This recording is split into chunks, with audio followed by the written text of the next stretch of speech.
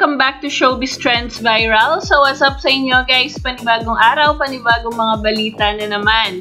At ngayon nga ay pag-uusapan natin ang pagkakaroon ng sariling bodyguard ni Maine Mendoza. Ayon nga sa post ni Granny Baby, alam niyo bang tuwing aalis ng out of the country si Maine ay may personal siyang bodyguard na kasama bukod sa grupo ni Oy Coco at Marjo.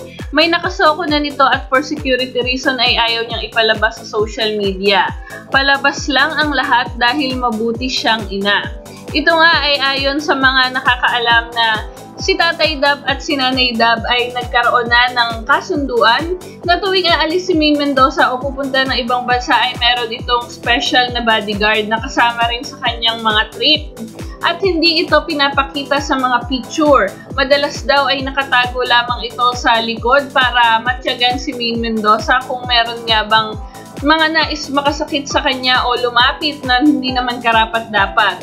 Ito nga ay kaugnay sa inilabas daw na restricting order ng kanyang mga magulang simula nang umingay ang bali-balita na maraming nag-i-stalk o bigla-bigla na lang lumilitaw sa likod ni Maine Mendoza sa mga events o mga gathering kasama ang kanyang mga fans. Dahil dito ay pinatunayan naman ni Nanay Dab at Tatay Dab na hindi nila pwedeng pabayaan si Maine Mendoza kahit papupunta ito sa ibang bansa. Kaya bukod sa mga manager na kasama nito ay hinayaan din nilang magkaroon ito ng sariling bodyguard na hindi naman nakadamit ng pang-bodyguard at madalas ay hindi rin ito makikitang malapit kay Maine Mendoza. Kaya naman hindi rin alam mismo ng mga fans kung nasaan ang mga bodyguard na ito.